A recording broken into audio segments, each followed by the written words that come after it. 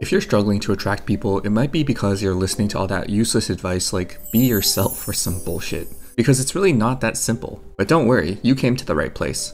Let me tell you how to literally pull anyone you want. Firstly, in order to understand my methodology, we have to touch on the concept of space-time in Einstein's theory of general relativity. Here's how it works. When a heavy object is placed on it, the fabric of space-time bends, creating a dip. Smaller objects move towards the heavy object because they follow the curve of the fabric. This bending of space is what we experience as gravity, aka the natural ability to attract. The more massive the object, the deeper the curve, and the stronger the gravitational pull. So the big question of today is, how much mass do you need in order to create your own gravitational field that's strong enough to attract any woman? Lucky for us, my buddy Sir Isaac Newton has provided us a formula to answer this exact question. The gravitational force between two masses is given by Newton's law of gravitation. F equals G times mass 1, mass 2, over radius squared. Okay, so our desired mass is represented by m1, so let's rearrange the equation. Now we have to find the values of each variable on the right side of the equation, so bear with me. Now G is the gravitational constant that some nerds already figured out, so we don't have to worry about that. So next is m2. m2 is the mass of the other object that we want to attract. And for the sake of science, I'm going to have to be a misogynist and say that the woman is the object in this case. The average mass of a woman is 62 kg, so we'll just go with that. Now the variable r is the distance between the two centers of the masses. So I'm just going to arbitrarily assume a distance of 5 meters, which is around the length of a room. Now the only tricky part is the f variable, which is the force required to move a human. Now we can find f by using Newton's second law, which is F equals ma.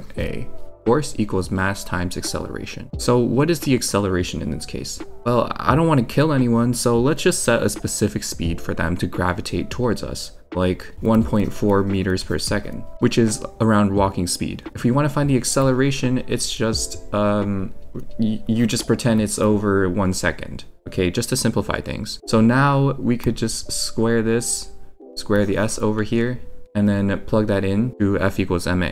Now running the calculations, we just have F equals mass 62 kg times 1.4 meters per second squared, which gives us the final result of 86.8 newtons.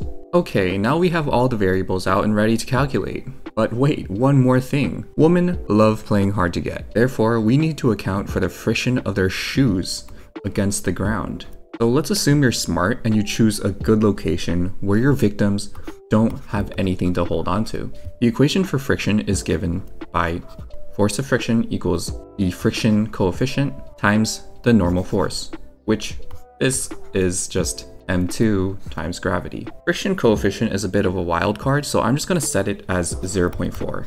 We know m2 and g already. This is just 62 kg, and then gravity is just 9.8. And when we pump that into a calculator, you get 243.04 newtons. Okay, so we just found the force required to move a human and the force required to work against friction. So we just add these two together to get F.